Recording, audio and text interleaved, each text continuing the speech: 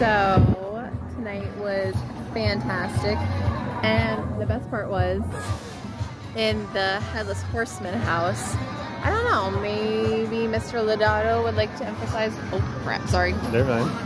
What happened in the Headless Horseman house? You almost didn't make it out. Was that English? You almost didn't make it out. I almost didn't make it out. There was a room that we got into that I just like, I do all of the haunts, y'all. Halloween Horror Nights, the whole thing.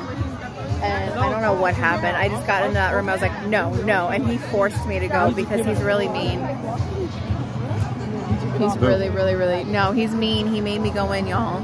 I made you. You're mean. You're mean. Nope.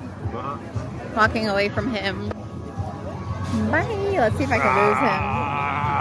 You're not scary. Watching Sleepy Hollow tonight without you. No, you're not. Yeah, I am. Okay, so we just came back from Sir Henry's Haunted Trail in Plant City. We'll go there occasionally for their annual Strawberry Festival. It was fantastic, in my opinion. It was actually scarier than Halloween Horror Nights. The Sleepy Hollow house, I believe it's called Headless.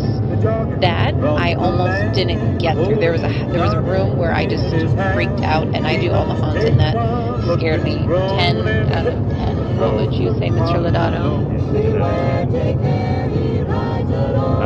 Probably Headless. So the other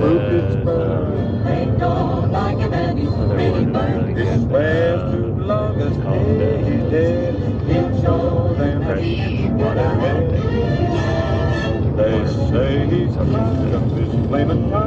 It was fantastic. I cannot wait to go back yet.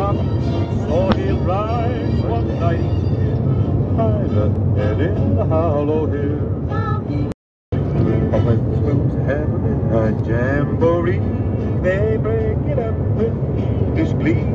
Ghost of man, the one that's cursed is the Headless Horseman. He's the worst. That's why he's mine on Halloween night. When he goes jogging across the